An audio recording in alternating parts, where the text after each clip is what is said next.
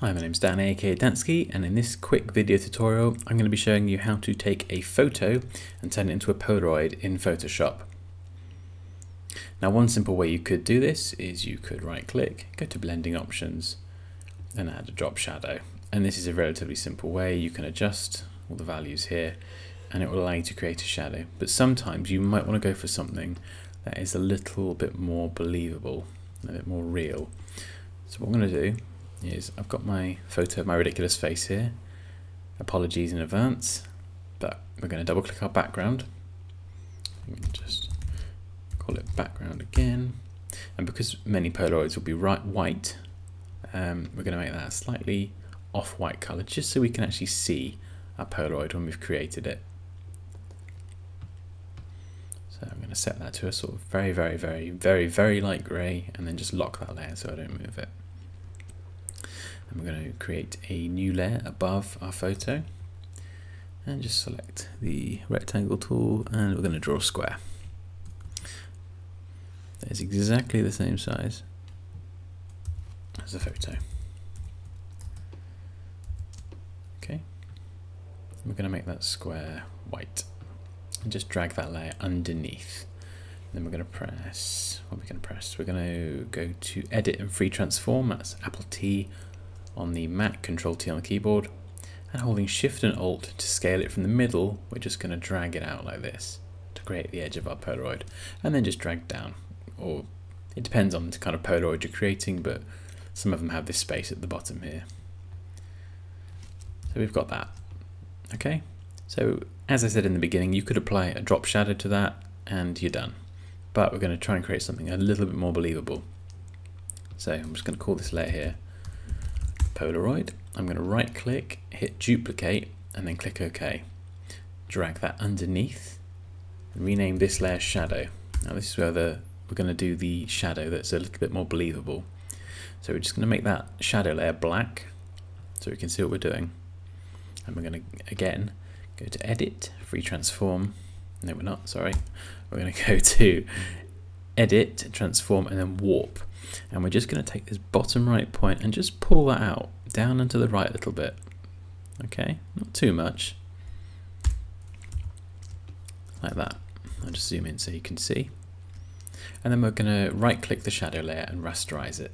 So now that's not recognized as a shape anymore. It's just a layer in Photoshop that we can do anything to. Okay, so the next thing to do is we're going to go to Filter, Blur, Gaussian blur, however you say it, and we're just going to add, let's try 2.0. Okay, just to blur it all a little bit, and then we're just going to nudge it down and to the right. We don't want the shadow appearing on this left and this top edge, so we're just going to nudge that to the right a bit, and then again I'm just going to scale it down.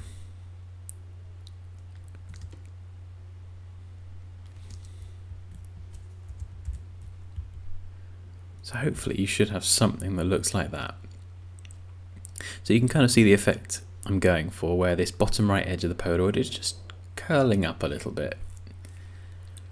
It just gives it a bit more depth rather than it being a consistent drop shadow width all the way around the edge.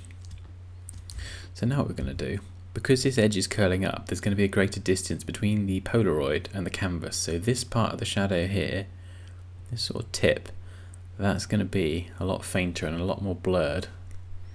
So we're just going to, using the blur tool, just blur it manually a little bit. Okay. If you can hear that tapping in the background, that's the sound of my tablet. Then what we're going to do, so we blurred this a little bit and we just want to add a layer mask to our shadow.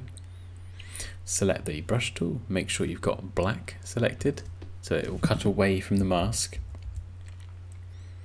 and then just slowly start to fade that bottom bit in the bottom right.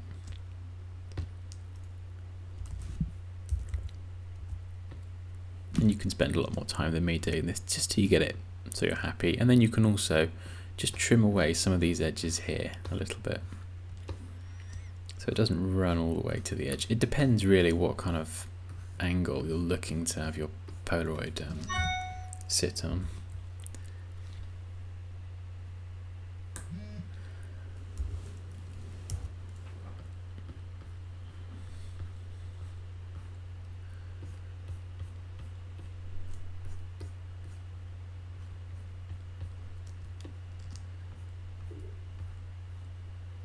Okay. And then one last thing you can do, this is entirely up to you, is just drag over your everything and then just edit, free transform, and we'll just move it to the right. Just so it looks as though you've placed this Polaroid on the canvas or on a surface, or you just literally dropped it down so it's not perfectly straight. Okay, I hope that tutorial was helpful. If it was, let me know in the comments below, or please leave a like, and I'll see you in my next video. Cheers!